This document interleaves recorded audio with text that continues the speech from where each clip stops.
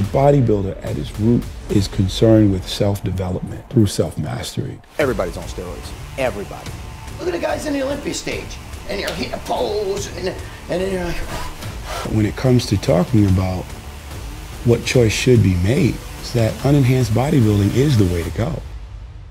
This is time right now for natural bodybuilding to grow, where everybody's seeing that health is the most important thing. I was never going to be a men's physique. Didn't have much of an off-season. I like his physique better. I'm always very energetic. I will have to put me as one of the greatest. Mr. Olympia was won by the back.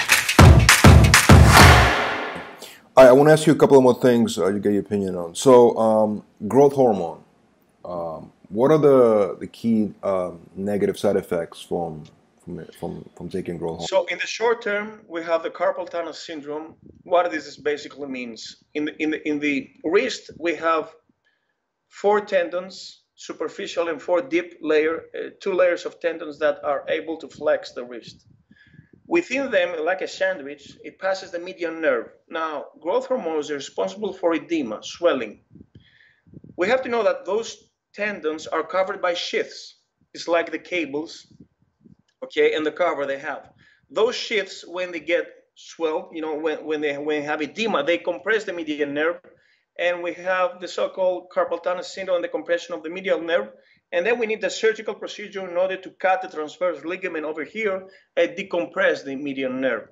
Now, this is the short term. Also, we have pre-diabetic state because GH liberates glucose from the liver into the bloodstream, and this is called glycemia. And when you eat a lot of junk, you don't do so much of cardio, you have elevated glucose, and then this progressively elevates the glycated hemoglobin A1C, and progressively, if you abuse on GH and you don't watch out your diet, you may have a diabetic state type 2. So that's why they use insulin to compensate these blood sugar levels. Of course, we have, in the long term, then we have enlargement of the internal organs, the so-called organomegaly, and the most notorious is the cardiomegaly, that heart enlarges as a whole, you know. So Dallas McGarver had a heart of 600 grams instead of 300 grams. Rich Piana had a heart, yes, of 800. So they enlarge, you know, as an organ, you know, with the exceptions of brain and eyeballs that are enclosed in cavities. And of course, the skin also thickens. Also, the nose and the soft tissues, like the tongue and the lips, enlarge also, you know. And perhaps now through the IGF-1, we kick some oncogenes that lead to tumor growth in case you are genetically predisposed, you know, and perhaps you live a reckless lifestyle. And then IGF-1 is responsible for cellular proliferation and tumor. Okay, but in the short, but a low dose of GH is beneficial, of course. Abuse comes with muscle gains and IGF-1, and then with a plethora of side effects in the long term. How does GH work anyway? How does that substance know what muscle groups to actually grow? Like, as opposed to, like, you mentioned the organs grow, everything kind of grows, right? Like, how does it operate? Because all organs have receptors for IGF-1.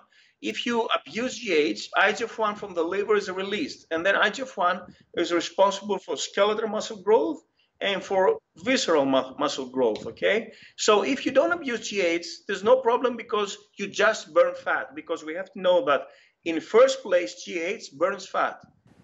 Like a fat burner. It's a fat burner, right? When it's in proper dosage. Yes, that's why when we fast, we burn fat through the GH. But in this circumstances, GH is not responsible for muscle growth. GH leads to muscle growth indirectly through the liver that releases IGF-1 under high doses of 8 IUs a day. So until 4 IUs, we just have cellular growth, cellular recuperation, recovery, you know, and fat burning, beta oxidation. But if we step on it, then IGF-1 is released, and this is the secret to muscle growth. Of course, if we inject IGF-1 itself, it's the same, you know. So what is it prescribed for, GH? What's the actual use of it? Dwarfism, okay, low posture, you know, dwarfism. Turner syndrome in children that is also accompanied with dwarfism. HIV/AIDS induced cachexia in the United States, but not in Europe. So an HIV positive that goes into muscle wasting, then he can get some GH. And also recently, as Rick Collins posted, it's recuperation and recovery post-trauma surgery. So if somebody goes into the surgery room, you know, and he has wasting, he can use some GH also that he can recover and his tissues, you know, grow faster. Interesting. Lastly about GH, basically, what if you take GH for muscle, you know, for muscle growth for a certain amount of time, and then you stop completely? What happens? I mean, do those gains go away, Yeah, or? it's true that you.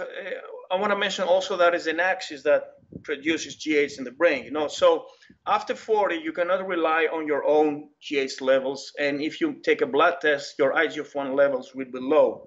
So the GH replacement therapy has a role into that for the anti-aging clinics. And I have to mention before that the so-called organomegaly happens also with the enlarged jaw, the cheekbones, the forehead, and the ankles that protrude. Okay. Now about what you asked is. What if you stop? Apparently, there is a growth hormone releasing hormone. So this peptide kicks GH production from in the hypothalamus to the hypophysis, and GH is released from the forefront lobe of hypophysis, which is the so-called adenohypophysis. Now, if you abuse GH for bodybuilding reasons and you cut it in cold turkey, obviously then your hypophysis won't produce anymore. But if you are over 40, over 50, frankly, you cannot rely on your own store, so you have to keep using some of it. Of course, you're gonna feel less recovery. You know, you're gonna earn, you're gonna go, you know, you're gonna become fat because you're gonna lose this fat burning effect. But you have to know that as long as you use GH, you look younger. So the whole good guys, they use low GH and they feel Arnold and Sly also, they use GH, Clint Eastwood, you know, everybody in Hollywood that Allegedly. Yes. I'm assuming, I don't know. So last thing I want to ask you is also the practical advice in your opinion. You know, it seems like a lot of people that do take steroids, they develop acne. You know, acne, whatever, right? Combination of things. How can that be prevented, or what can they do about it? And so why? acne is the result of DHT. Now, steroids metabolize to estrogens and to DHT. DHT is responsible for acne. In order to block DHT, you may use some anti-androgens, so basically substances that block DHT, but you feel less of a man, you know, so they kill sex drive and they might give you a slight depression and melancholy. But you have to kill DHT either by those agents, the 5A reductase inhibitors, or you may use some creams that block DHT, like azelaic acid, you know.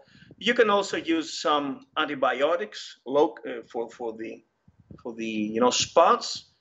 And also you can use purified alcohol, some UV radiation like like tanning beds.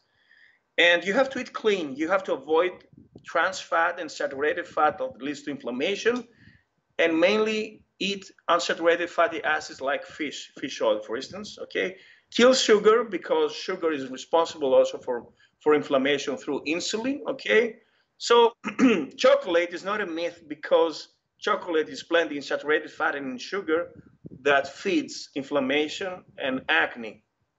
Okay, but this is something that I also faced during my early years, that acne is the result of abusing AAS, that the androgenic activity is responsible for DHT production. Mm-hmm. Interesting. Wow. So there's really just a lot of different solutions, but you know, it's not one that can actually, because sometimes, you know, it gets very severe from what I understand. Yes, you can use also Accutane, which is a really strong drug. It comes from retinoic acid, vitamin A. And but it can be very dangerous. I read about that drug actually. Yes, it can cause malfunctions in the fetus if a woman takes it and she's pregnant. It can also lead to some liver issues and some psychotic episodes. You know. It's crazy. Yeah, there's actually some lawsuits about that. I've read it on like news. Really? A couple of, yeah, those major lawsuits. about this drug actually? It's responsible for cystic acne, but it's really effective, but it's hard also. Yeah. Last thing I want to ask you, one more question. So a lot of people actually wanted me to ask you this, and this is obviously an opinion, right? What's more effective, and I guess in a long run, what's better for bodybuilding? You know, the conventional steroids or SARMs? Now about SARMs, we don't have so vast experience from SARMs. SARMs are supposedly to work selectively in some androgen receptors. However, they're not as innocent as they allegedly are because SARMs affect HPTA. That's why we have lower sex drive after SARMs. So they lower testosterone levels. That's why some people need PCT after SARMs. So assumingly they shouldn't, but in fact they do. Also, they kick some liver enzymes, just like the 17-alkylated drugs, the orals.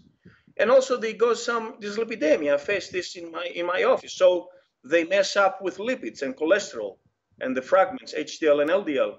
So SARMs are not as innocent as they should be. And the other thing is I'm very prejudiced and suspicious about the origin of the SARMs because they are sold like supplements. They're not yet, mainstream. But they're legal though, right? They're still legal, SARMs. They are. It's kind of a gray area, not black and white. But everybody can sell SARMs, and I don't know. I'm suspicious because they have the potential side effects of anabolic steroid pills. Then I guess that they might be faked with some Winstrol, with some Anavar, okay.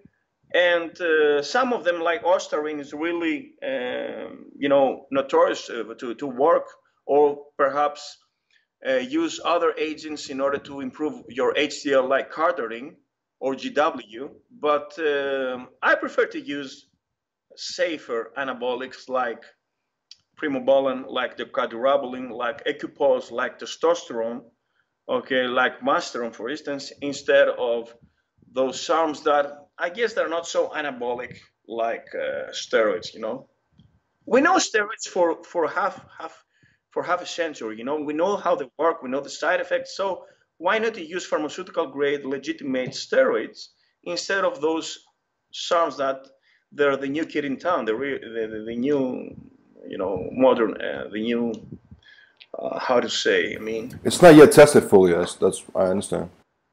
And I believe they are also in the list of WADA and USADA. They're banned.